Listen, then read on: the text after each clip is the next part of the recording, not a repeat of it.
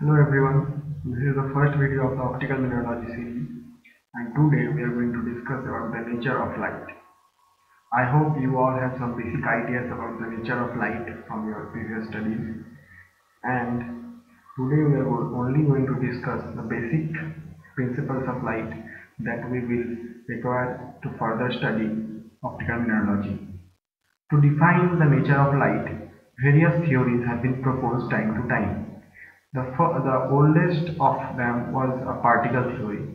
It gained popularity because it was backed by Newton, and in this theory, light is theorized to be composed of subatomic particles called photons. So these photons are massless and chargeless elementary particles.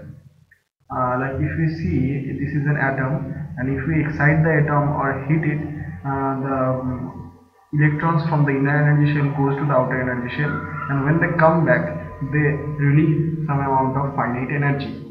This energy is called photon. So when this photon hit our eyes, we feel the sensitivity of seeing something.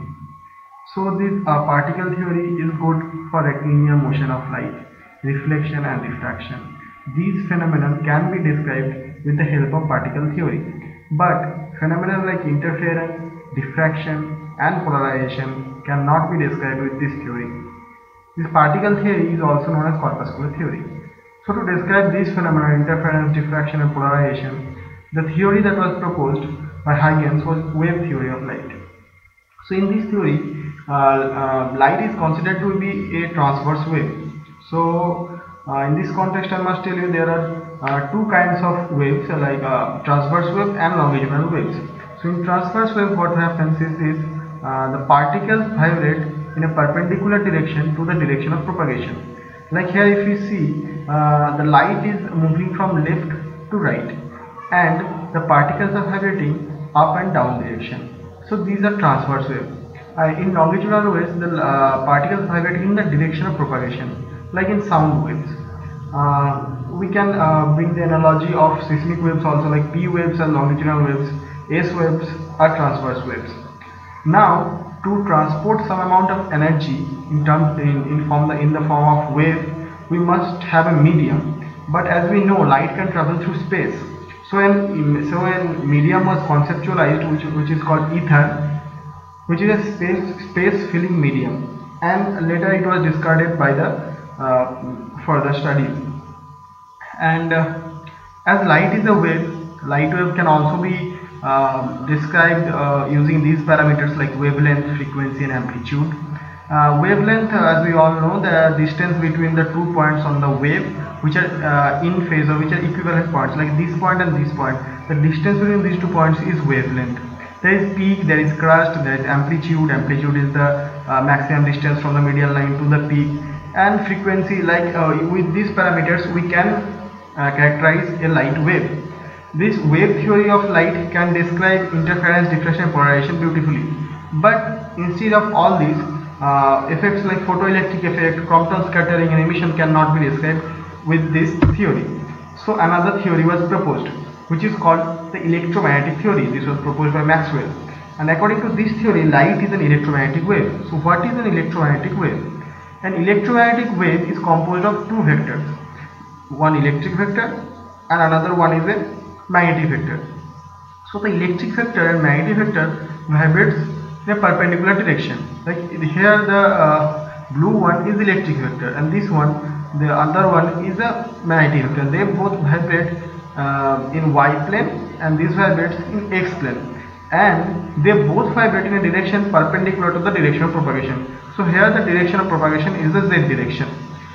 Now in electromagnetic wave, there is a spectrum ranging from 10 to the power 3 meter to almost 10 to the power minus 5 nanometers, and what we call light is only a small part of that spectrum, and visible light is only a very small part of that spectrum. So if we consider light as an electromagnetic wave, it can be classified into different regions, from radio waves to gamma rays, based on frequency and wavelength. Like radio waves have the highest wavelength, greater than 0.3 meter, and the gamma rays are the shortest wavelength. So So the infrared, here we can see there is a range of wavelength.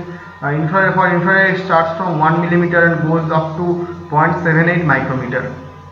So as we have seen that light is composed of two vectors, electric vectors and magnetic vectors. So we are mainly concerned with the electric vector, because all the phenomenon that arises during the optical studies of minerals or any other thing, that is due to the interaction between the electric vector of the light and the electronic environment within the crystal. So from now on, whenever we say the vibration direction of light, we will indicate the vibration direction of the electric vector of the light. So after all this theory, the most modern theory that was proposed is the quantum theory, and it is quite complex to understand. And this theory tells us that both particle and wave nature of light exists, and we can use both the theories to describe different phenomena of light. So as we have seen that light has frequency, light moves at finite velocity, and it has a wavelength. But we have to keep in mind that frequency of light is constant. It doesn't depend on the medium it is traveling through. So in this case, the light wave is coming from an outer medium and going into this medium. So as we see, the wavelength is changing. The reason is that if the light falls into light enters a denser medium, its velocity decreases, and to make the frequency constant, the wavelength must change. So moving on, let me introduce to some of the terminologies related to the wave nature of light, that are wave front, wave normal and light ray. So what is a wave front? Wave front are parallel surfaces adjoining similar or equivalent points on the adjacent waves. So here we can see light is not a single wave. It is composed of several waves coming out of the surface, coming out of the source. So here we can see these are some of the light waves, and if we join the equivalent or similar points on the adjacent waves, like these points, we get a plane. So this plane is called wave front. What is wave normal? Wave normal is a line perpendicular to the wave front. So if these are wave front, like it is represented here as these lines, the perpendicular to this plane is the wave normal, and the light ray represents the direction of propagation of light energy. So the light energy propagates in this direction. This is the light ray. Now this if we take isotropic medium, the light ray and wave normal are parallel, or they are the same thing. But in an isotropic medium, the light ray and wave normal are not parallel, they are at an angle. So we will discuss about isotropic and anisotropic medium later. Now moving on to the next slide, there is a phenomenon of light called interference. So interference takes place when two waves superimpose and they form a resultant wave which have a different amplitude than the waves that are superimposing. Like in this case, this wave and this wave superimpose to form a resultant wave with higher amplitude. Okay, so there are some of the prerequisites that must be fulfilled to form an interference between two waves. The waves must be coherent. That means that they must be generated from a single source, or they have very similar frequency, and they must vibrate in the same plane and travel along the same path.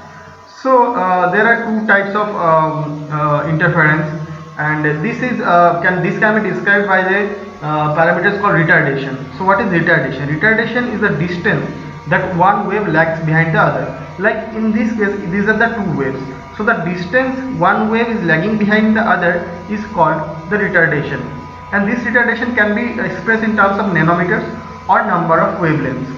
So the retardation delta is equal to I lambda. If I is an integer, two waves are said to be in phase, and if it is 1.5, 2.5 or 3.5, they are called out of phase. When the waves are in phase and they superimpose, they form constructive interference. Like the amplitude is the sum of the two, and the resultant wave has a higher amplitude than the both waves. And when they are out of phase, they cancel out each other. Like in this case, the waves are out of phase, and when they produce interference, the resultant wave will have zero amplitude.